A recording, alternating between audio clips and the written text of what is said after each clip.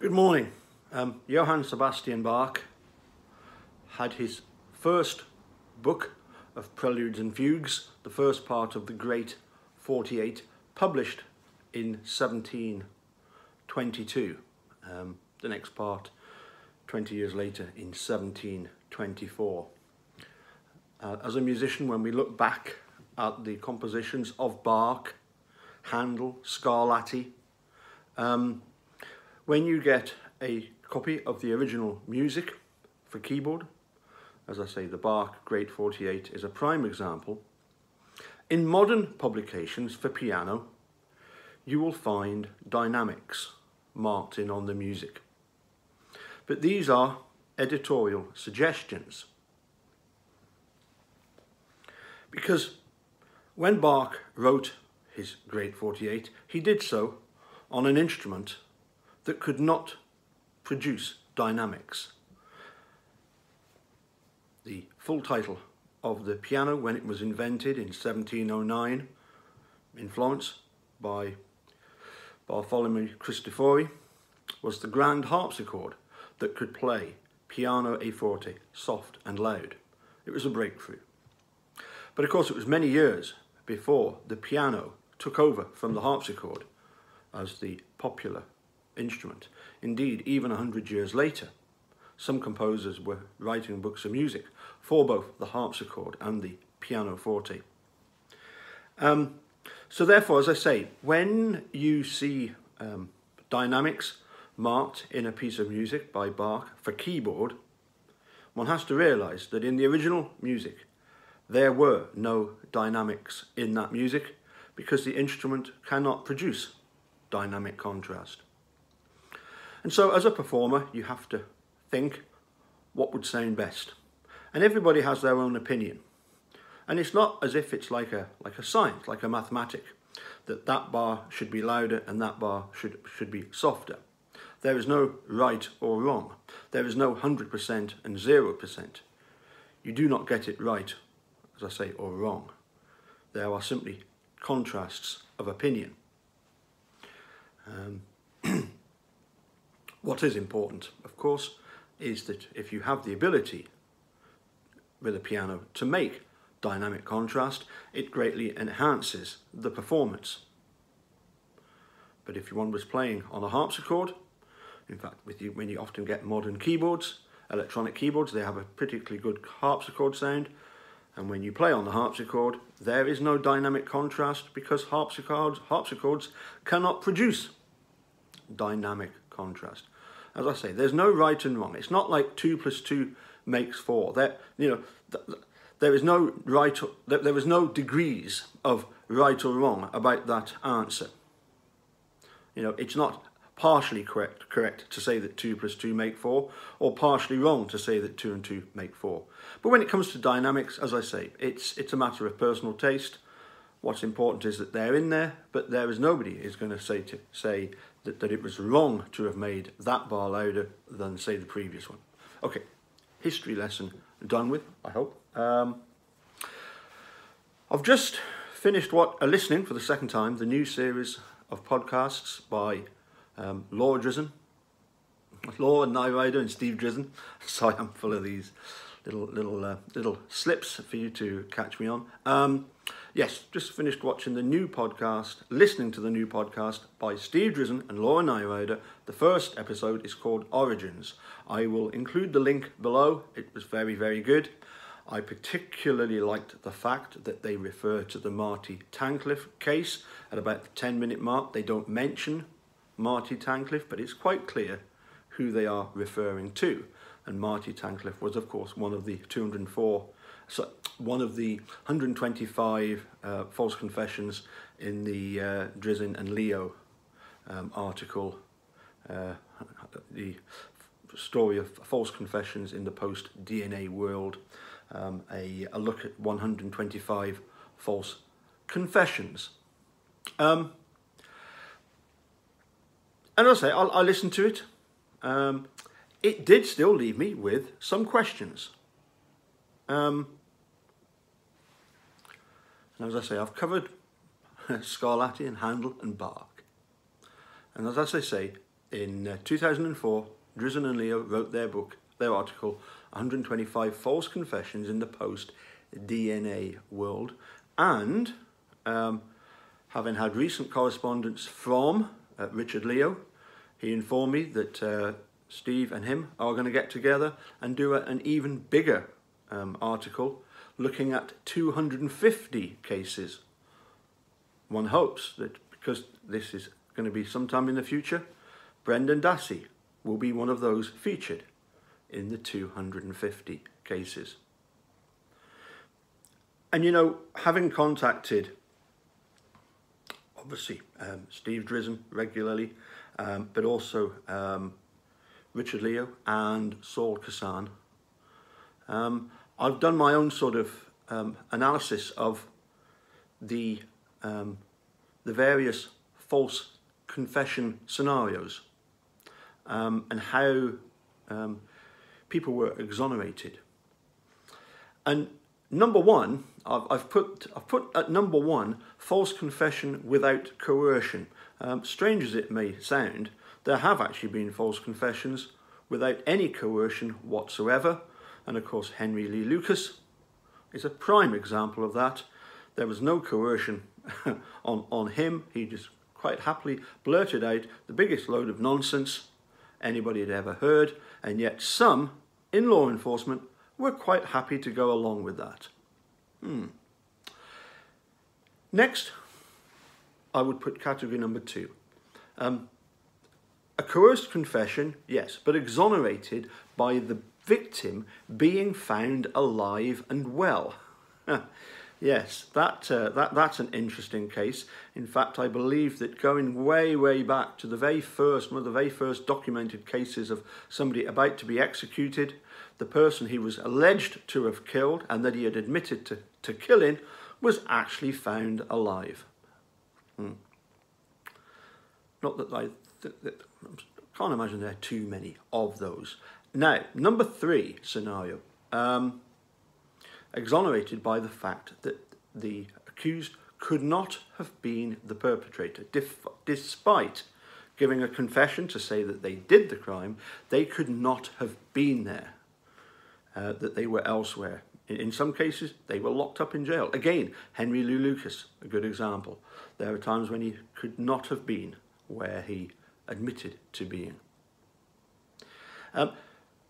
Scenario number four, the one I particularly like, is identify the real perpetrator. The Kathleen Zellner technique, as I would call it. You know, let's just cut to the chase on this. If you've got somebody that's wrongfully convicted for whatever reason, just put some effort into finding out who it was that did the actual crime. It goes a long way in helping to get your client out. Obviously, we've got example number 6, exonerated by DNA evidence.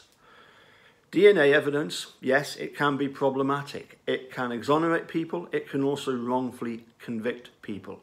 But obviously, since its inception in 1992, there have been thousands of people exonerated, many that have given false confessions. Scenario number 6, as I refer to as my holy grail, exonerated purely by the science of false confession.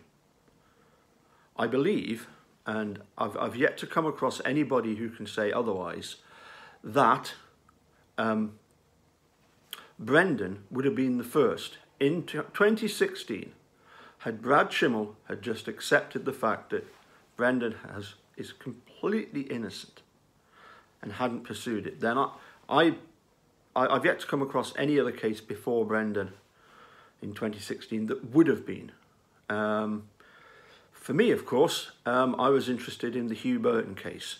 He was exonerated in 2019, and I put it to Saul Kassan that this was, as highlighted in this this article that I read about it, that this was, as I say, my holy grail. However, I'll reread it because it's interesting, this paragraph from Saul Kassan. He wrote, "I don't know if it's fair to say that Burton's was the first ever exoneration based solely on the science.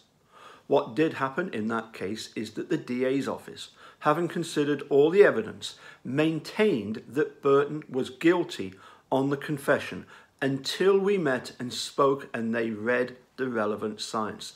The Burton case was astonishing in many ways that are common, including the fact that the likely actual perpetrator was known to the police before Burton was convicted on the basis of his confession." And so therefore we're in effect, we're going back, aren't we, to number 4, that being exonerated by finding the actual perpetrator. As you know, I've also, as I say, been in touch with other people, including Richard Leo, asking about whether the videotaping of interrogations has been helpful. It appears that probably it has. More and more states are adopting the use of making videoing of interrogations mandatory. And as some of you know, I've had a little bit of contact with WBAY reporter Emily Matasic, and she directed me to some videos that she had done, one of which was very interesting. It's from the 26th of September 2017, and the audio quality isn't great, but if you go to Emily Matasic's Facebook page, I'm afraid I can't share the link, nothing seems to work, and I'm not that technically minded, but if you go to her Facebook page, you can have a listen. Unfortunately, the quality of the recording is particularly low. There's a lot of noise inside the building, and obviously the microphone isn't particularly close up. But one of the, as I say, she's interviewing Jerry Buting, and obviously the date is significant because that's the day of the armbank hearing, the fiasco of Hamilton and Kahn and Easterbrook and Sykes. And he points out, and I think this is very important, interrogators should not lie. He points out that in the rest of the English-speaking world, lying has been banned.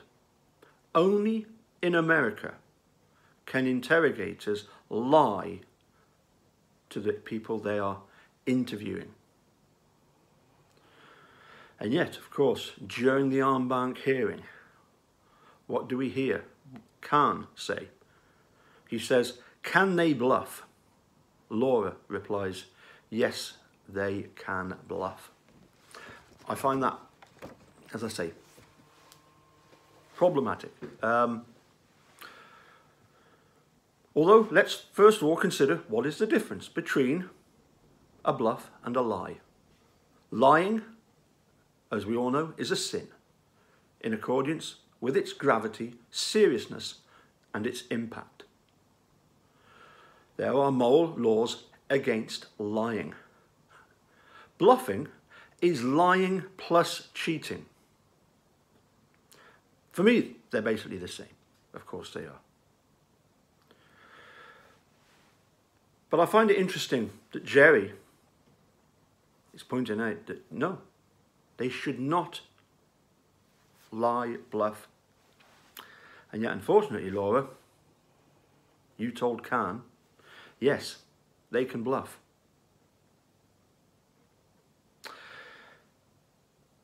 So my first question would be, and has been for a long time now, is Brendan still in prison because any of the judges that he's been before think that he's guilty? Well, we know for a fact that Seth Waxman has pointed out that not a single judge that Brendan has come before thinks that Brendan is guilty. So why is he still locked up? I think the answer was given to us very eloquently by Kathleen Zellner in Making a Murderer. It's political. It's political to help support the conviction of Stephen Avery. So let's get back to our Renaissance composers. Now that we can add dynamic contrast to our pieces, there is not a right way or a wrong way of adding dynamic contrast. It's an art. Music is an art. It relies on that contrast for us to use. So my next question would be, is there a right or a wrong way to go about getting Steve and Brendan out? Sorry, full of questions. Another question, is it maybe time to hashtag work with Kathleen Zellner and to help expose the fact that Stephen Avery and Brendan Dassey are being held as political prisoners?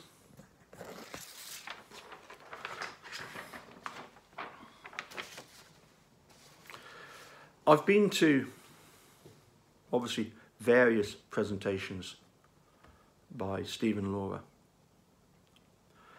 And quite rightly, they've pointed out that when Stephen Avery is released, that helps Brendan Dassey. Of course it does. But in the podcast, would it have been too difficult to have pointed out that both Steve and Brendan are innocent? You know that they're innocent. You know perfectly well that they're both innocent. So why not shout it out from the rooftops? Please, have a think about it. Bye for now.